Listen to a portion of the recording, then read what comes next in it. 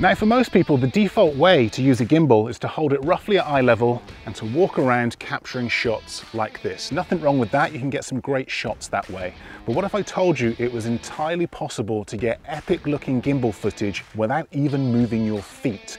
Well, that's exactly what I'm going to be showing you how to do today. It's coming up. Hey everyone, Steve here from Learn Online Video, and today I am in northern France at this old chapel where I'm going to be showing you 8 gimbal moves without even moving your feet. Super easy with epic looking results. I'm going to be shooting everything on the iPhone 11 as well as the Hohem iSteady Mobile Plus. This is a great gimbal for these types of shots. As always, I will link all gear used in this video as well as my camera settings in the description below. And at the end of this video, I'll edit all of these shots together into a sequence with music, sound effects, and color grading to see what results we get. So let's kick things off with gimbal move number 1, the push through. Okay, the push through. Find something to push your gimbal through. Doorways work great for this. Bend your arm back and push your gimbal forwards. Lean through this shot with your upper body. The result, an epic push forward shot. Perfect for establishing a scene or location. Okay, number 2, the slider reveal. Find a focal point and use something in the foreground to reveal it. A slide motion from left to right or right to left works best for this. Keep your shot nice, smooth, and steady. Also, experiment with lenses if you've got them. I'm using the iPhone 11 with its wide angle lens. Equally, this is the same shot using the standard lens, still looks great. The standard lens will work best if your subject is further away, like this shot here, but experiment with what you've got and get creative.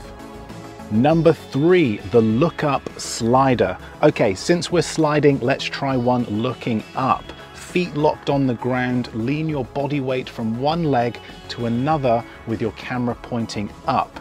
This is a really easy move to pull off and gives you a completely unique perspective of your focal point. A slight variation on this would be to move your camera forwards or backwards instead of left and right.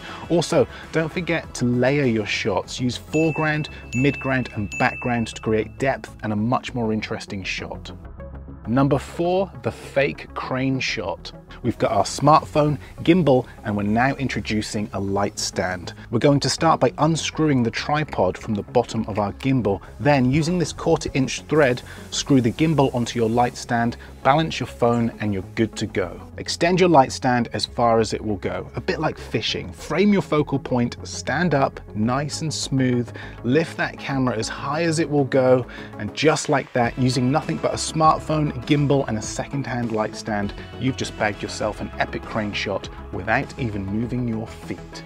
Experiment with this shot, but I find it works best with foreground when you reveal your focal point. Get low and lift up. You can of course use a monopod or boom pole for this, but I had a light stand with me, so I made the most of what I had.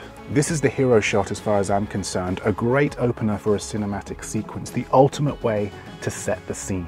Also, don't worry if you don't have a light stand. You can replicate this shot just using your gimbal. Find some foreground, get your camera low to the ground, and lift. We'll call this one the mini jib. Great for revealing a location and can really help add production value to your footage. Bonus tip, use your tripod. Instead of unscrewing your tripod when it's not in use, try folding it down and keeping it attached. This gives you more to hold on to. This will come in very useful for the next move, the lowrider. Back to basics with this one, but having your tripod attached will give you that extra reach you need to get low to the ground. The lowrider is great for picking out details close to the ground and adds a really nice creative perspective to your videos. Number 6, the stretch out, lean back. Find a focal point, stretch your arms out and slowly lift them and begin to lean back. Foreground is crucial with this one. Keep lifting your arms up until your camera is just above your head. This shot is great for slowly revealing your focal point and adds a nice movement to your foreground. Also, you can reverse a lot of these shots. You might find this one easier stretching up and leaning forwards, for example. The shot still looks just as smooth and sometimes it's easier to pull off. Number 7, the cinematic orbit. Find a focal point. You'll need to find one that's small this time, something with a bit of distance between it and its background. This time we're going to open our camera app, select slow motion. Now get nice and close to your focal point, tap and hold the screen to lock focus and exposure, hit record, and then gradually orbit your camera around your focal point. Nice, smooth and steady. This will create a really smooth shot with an out of focus background. This technique can really help give your footage that cinematic feel. A slight variation on this would be to push your camera forwards, keeping your focal point nice and centered. Then start with your shot out of focus, slowly push forward until your subject is revealed in nice crisp focus.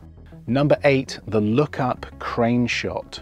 Okay, we're going to start by crouching down with our camera pointing up close to a wall. We're going to slowly stand up, pushing our camera up and as close to the wall as we can. Let your legs do the majority of the work with this one, but reach up at the end with your arms for an extra long shot. Look for walls that have some texture. This makes for a much more interesting shot. Now, this clip isn't particularly smooth, but don't worry because I'm just about to fix this in the edit. So those were 8 gimbal moves as individual clips. Now let's edit all of this footage together to create a sequence using music, sound effects, and color grading.